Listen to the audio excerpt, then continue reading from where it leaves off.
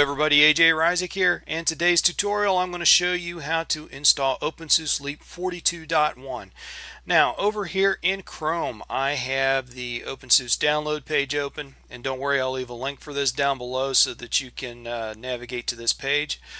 And then you've got two options here. You got the 4.7 gigabyte DVD image, and then there's also the network installer image. I downloaded the DVD image, and I actually installed it on a DVD, and that 4.7, it just barely fits on a DVD.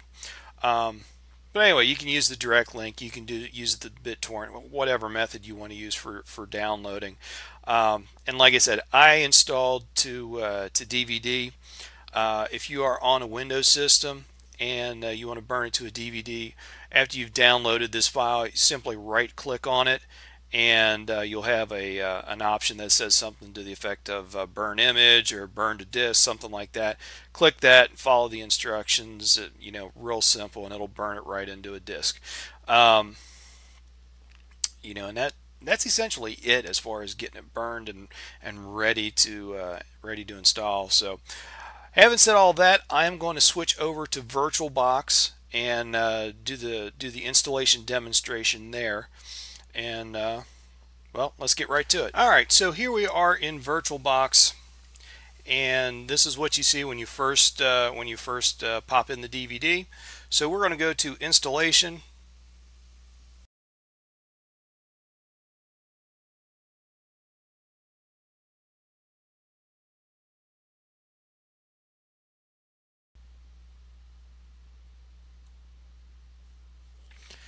Okay, so at this point you can do a keyboard test to make sure the keyboard is the correct one, and you can select language, keyboard layout, do a little test here to make sure this is working.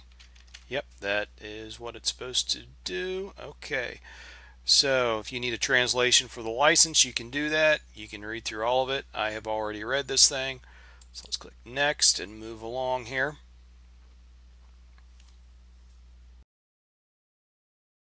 So you got some installation options here. I selected this add online repositories before installation. That kind of simplified things for me. Click. So once you get to this screen, you've got some suggested partitioning. You can edit the proposed settings, create your own partition setup. Got this expert partitioner.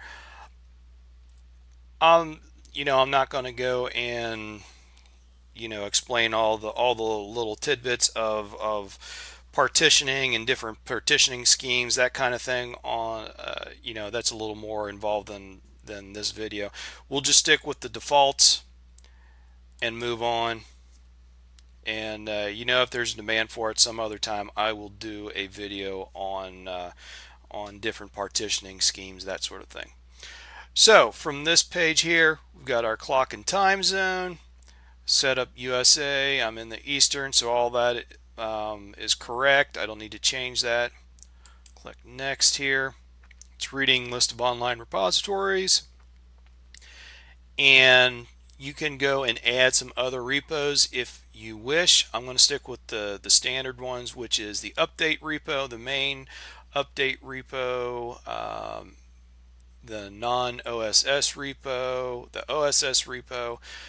And these others, if you want to play with untested and so on and so forth, go right ahead. But I'm just going to stick with the default. Click next.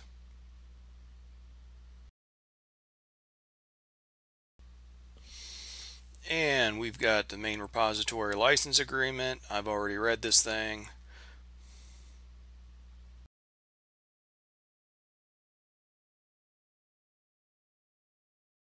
Initializing the installation, desktop selection. Alright, from this point you can select which desktop you want to install.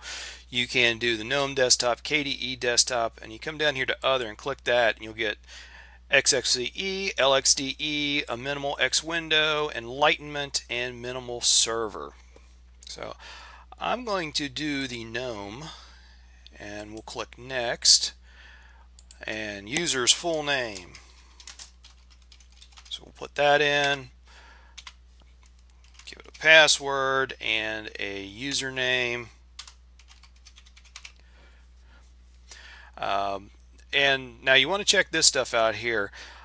Use the password for system administrator as well. Check that. Do you want to receive system mail? I'm going to leave that unchecked. Automatic login. Do you or do you not want to be automatically logged in? Personally, I uncheck this one. If you got a computer that everybody in the household is going to use it, and you're okay with essentially no security and anybody can look at anything that's on there, go ahead and automatically log it in. But I'm going to keep it set that way. And let's click next. Yes, I want to really use that simple password. It's Virtualbox. So after you've done that, you will get a list of installation settings, and you can go through, check it, and make edits and additions and all that kind of stuff. And this is something I think is cool. You can go and export the configuration, which I think is really cool idea. Maybe save yourself some time later on if you're going to install this again, that sort of thing. But anyway, so do a double check, triple check, quadruple check to make sure it's exactly the way you want it. Click install. Confirm package license agreement for GStreamer. I agree. Confirm installation. Yes. And now it's just a matter of allowing this to install and waiting for it to do its thing and finish up. Well, we're not going to sit here and just watch a couple of progress bars move across the screen. At this point, it's simply a matter of wait for the installation to take place, and then boom, reboot, and you're done. So like I said, really nothing more to look at. So anyway, hope this video helps you out. And you can see how easy the installer is. Real easy to work with. If you got any questions, comments, all that kind of stuff, leave it down below. I'll try to get to you as soon as possible. And if you're not a subscriber, please subscribe. And I hope to see y'all on the next video. Thanks a lot.